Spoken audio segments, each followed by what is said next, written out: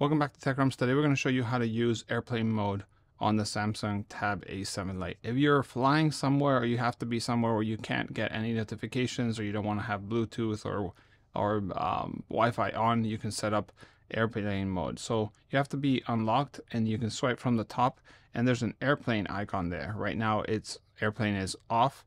So we press it and that, as you see, turned off Wi-Fi and Bluetooth. And now you could use this on an airplane while takeoff or landing, but you can also do it from settings. So let's just swipe up, go to settings. Here on the left, we have connections. We have airplane mode, so we can toggle it off or we can toggle it back on. Also, you can press inside and do the same thing, on and off. Obviously, if you're using it in a normal environment, you want it off. But if you were on a plane or anything like that, like I said, you want it on.